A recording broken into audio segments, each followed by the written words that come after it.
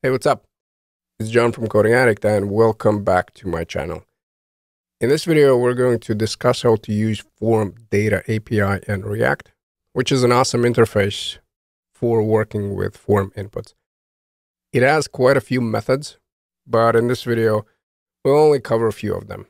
If you're interested in learning more about the FormData API, please refer to the JavaScript Nuggets video where we cover it in greater detail. And I'll leave the link to the JavaScript Nuggets video in the description, as well as the link to the GitHub repository.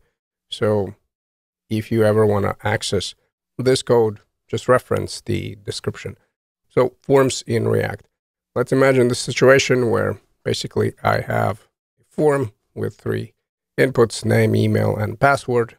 And effectively, I have a few choices. I can set up the controlled inputs. Basically, I set up the state value, handle change, and all of that cool stuff. Or I can go with useRef.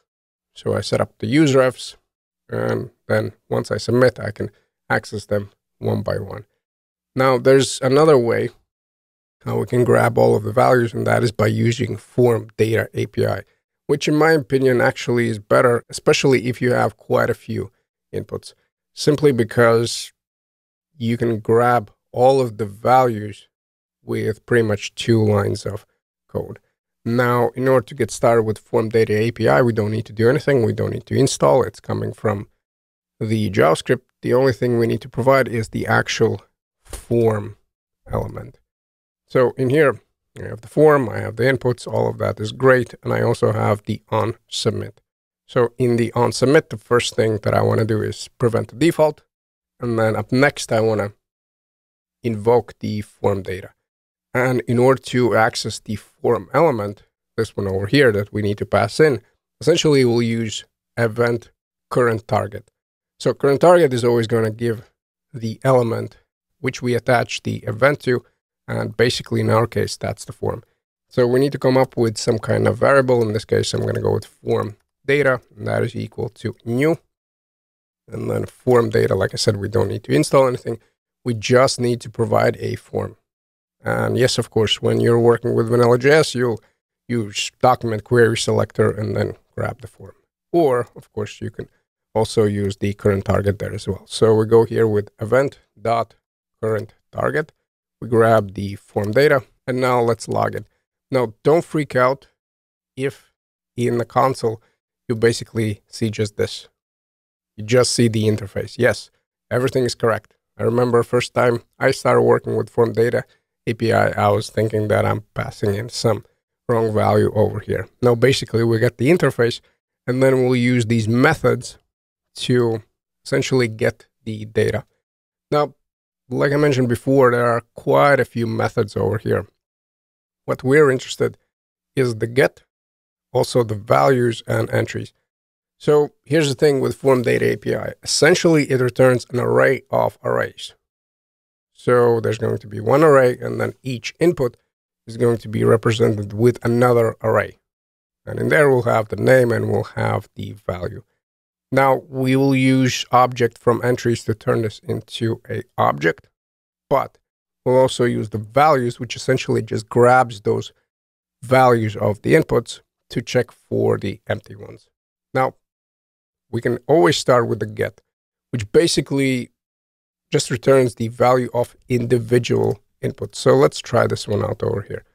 First, I guess I'm going to comment this one out or remove it. We don't really need it here. Just keep in mind that there's a README.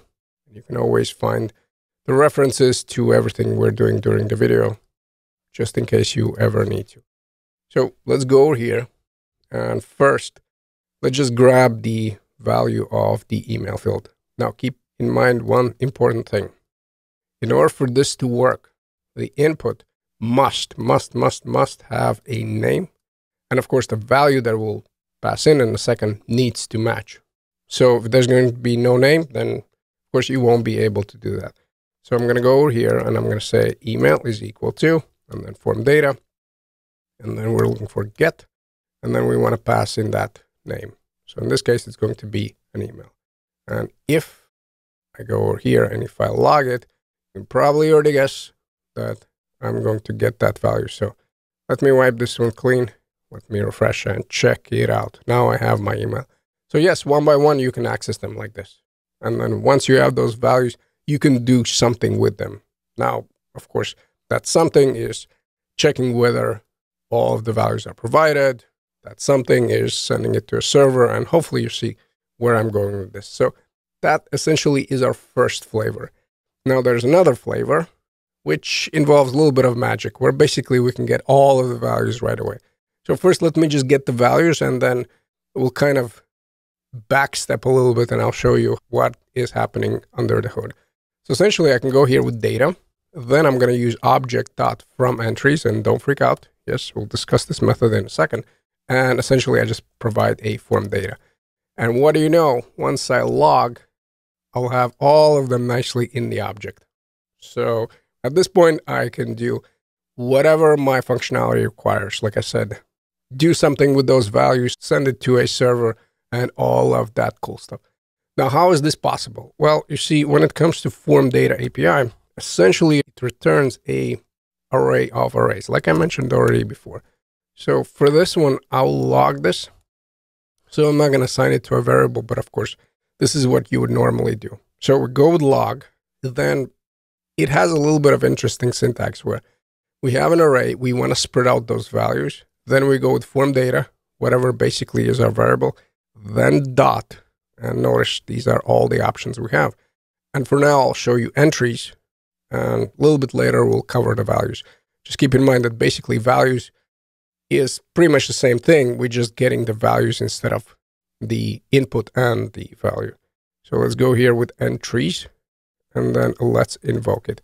And again, once I submit, notice something interesting. Now I have this array of arrays. So that's the values that we're getting back. So of course, if, for example, name is going to be empty, there's going to be nothing in here. But since I provided all of these values, I'm getting all of that data back. So here's the kicker. We can use object from entries, which again is coming from JavaScript, to essentially turn this into an object. So that's how the entire functionality works. We just grab the array of arrays and we pass it in, and we get back the object we wanted. Now, two more things I want to cover, actually three. I want to cover how we can check for empty values pretty fast, how we can clear out the inputs, and also I'm going to cover how we can essentially set this one up as a utils function and then use it pretty much in any form in our project. So I'm going to remove these ones again. If you want to reference them, they're available in the README. Now let me just showcase how we can quickly check for empty values.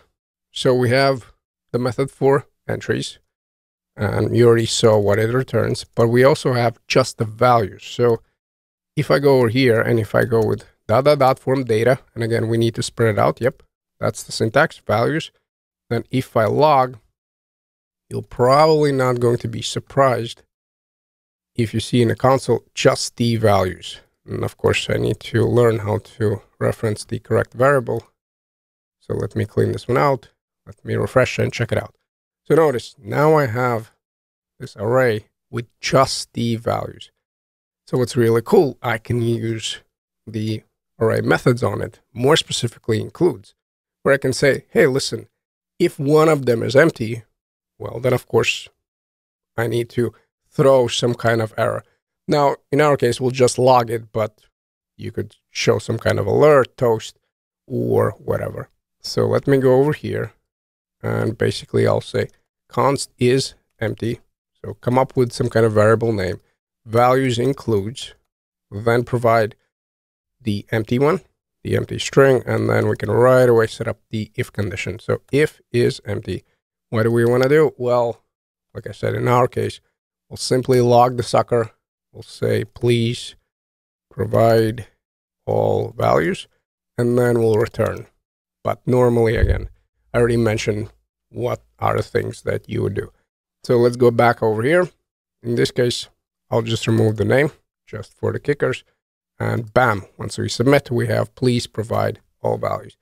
Now, what's super, super, super, super cool is the fact that it only checks for the inputs that are present in the form. And if this sounds somewhat iffy, well, let's take a look at our scenario. Notice over here, I have this login button, basically a button that displays whether the user wants to register or log in.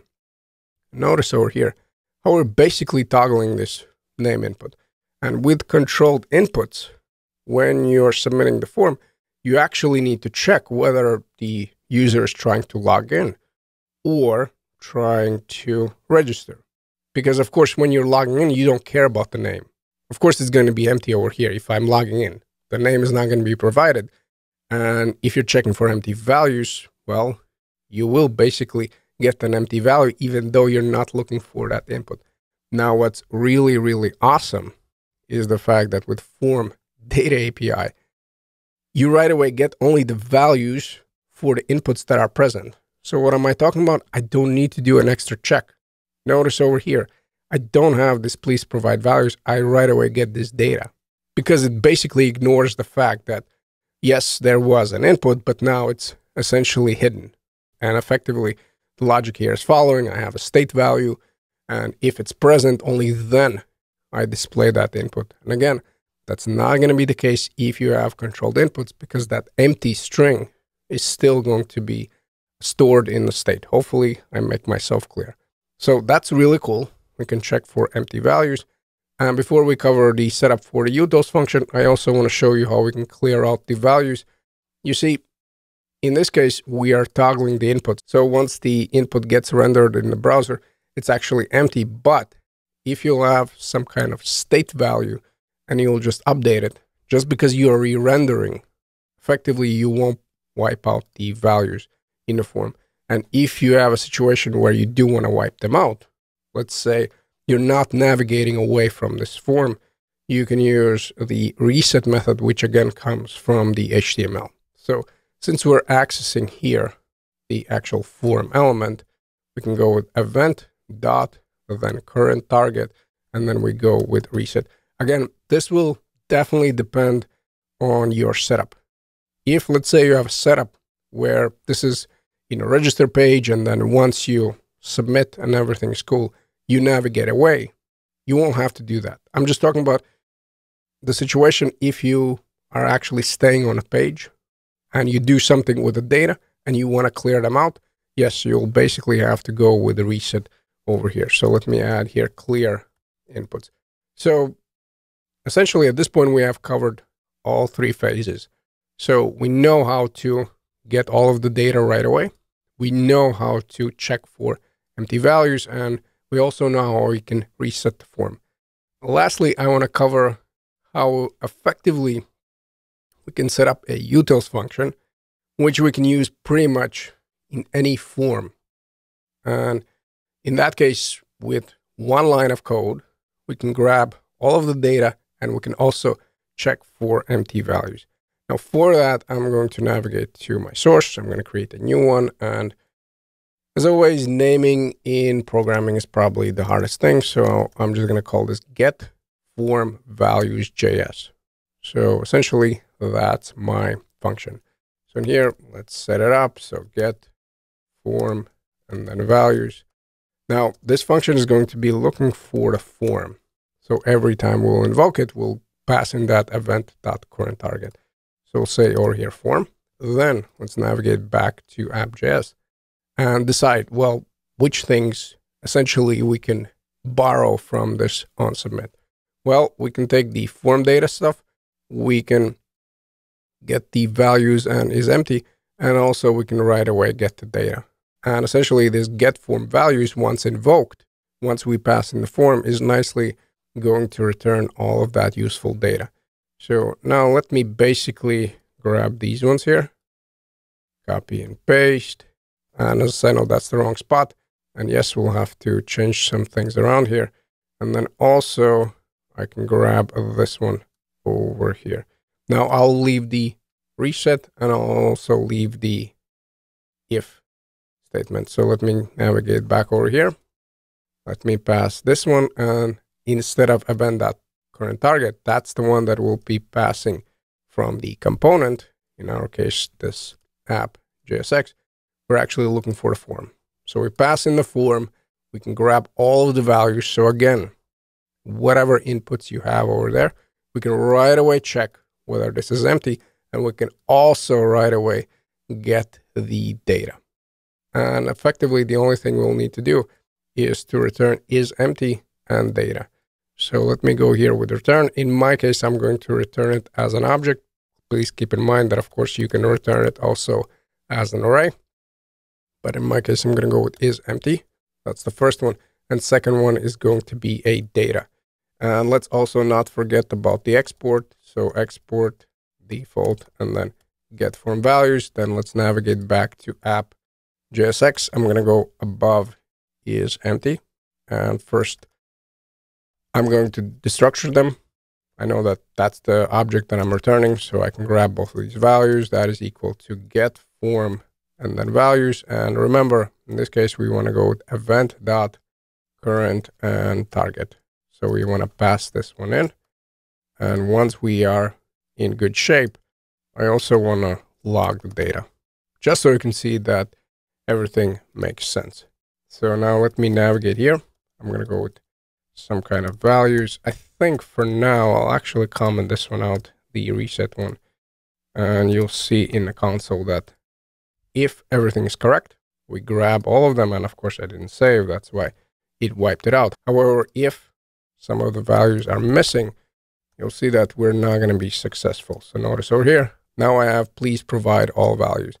And effectively, once we have this utils function in place, we can take it from one component to the next one, wherever we have the form, and basically right away get the data, as well as if one of the values is missing. And then, of course, we can set up the checks for the empty ones and eventually do something with the data. And if we want to clear all inputs, then we just go back to the good old HTML and we use the reset method. So effectively, this is how we can use FormData API in React. Hopefully everyone enjoyed the video, and I'll see you in the next one.